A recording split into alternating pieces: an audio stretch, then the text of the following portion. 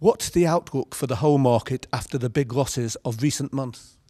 If you look at the Lloyd's numbers, the big losses in the first quarter have driven that 2011 account probably to a loss ratio of around 130, 140%. That's clearly not going to be sustainable. Capital providers are going to be asking questions.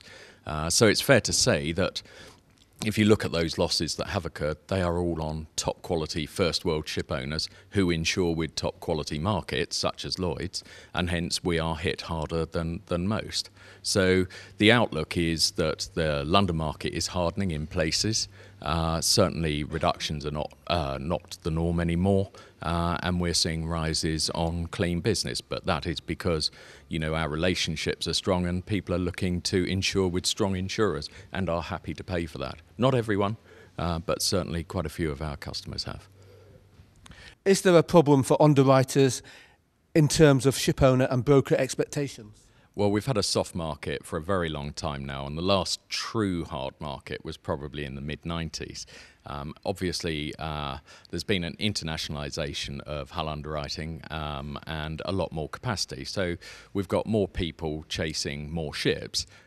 This has meant that pricing inevitably comes under pressure, and brokers are putting shares in very strange markets, and in a way there's a bit of a flight to mediocrity. So you're seeing all manner of strange insurers who have unproven payment records appearing on broker slips, and really in difficult times such as these, that's a move that only the brave would make. How does this overcapacity and the internationalisation you speak of affect you as a Lloyd's underwriter?